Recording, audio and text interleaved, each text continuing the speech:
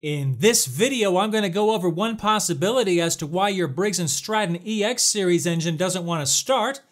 That is the choke thermostat. I'm going to make it real easy for you. I'm even going to show you a demonstration with heat of how these things actually work. Okay? This is Rudy from Take a Bath Productions with another video showing you how to fix various things. If you're a subscribed member to my community, then welcome back. If you're new to this channel, consider clicking that subscribe button below, and please like this video if it was helpful for you. Okay, so without further ado, let's dive right in. Alright, so just remember now this is one possibility. What you need to do first is take these three bolts out to get this out of the way. Those have 5/16 socket heads on them. Alright. And then look for this little device right here. This is your auto choke thermistor.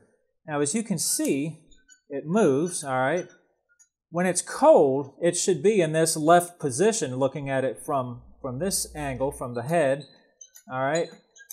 These things have a habit of rusting sometimes, and they'll get stuck halfway in. What you can do is take the air cleaner cover off and look inside here. As you can see, that butterfly is choked. Here, I'm pushing on the spring right here. All right, so that's opening that up. Now, if you take your air filter off and look in there and that's stuck halfway open like that, that's not going to want to start when it's cold. All right, now some of these Briggs Stratton engines have this thing going in between the muffler and the engine block, and it's removable. All right, and that is actually better in my opinion, but this particular one on this newer style engine is made onto the muffler, and you have to buy a whole new muffler to replace that part. Now you might be able to go back here, take the muffler off of course, and open up these little fingers. See that? Finger there, and that will come apart.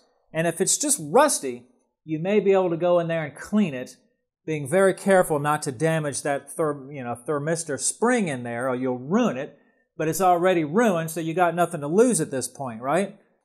So that's how this works. As the muffler heats up and the engine heats up, this will move, and what it does is it just pushes on this spring to open that up, and if you shut it off, to go walk away and do whatever and then come back to it a couple minutes later, that should stay open so that your lawnmower will start again. You don't need to re-choke it once it's already hot, and as the engine cools down, it does that. Here, let me give you a quick demonstration. I'm just going to hold a torch on here real quick, and I'm going to speed this up, but as you can see, as that heats up,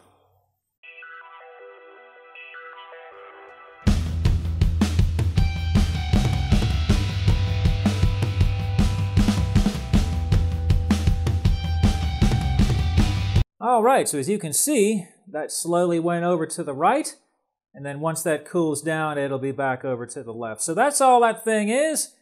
So check your choke. If your choke is not choked while it's cold, then suspect that and take a look at that. All right, thanks for watching.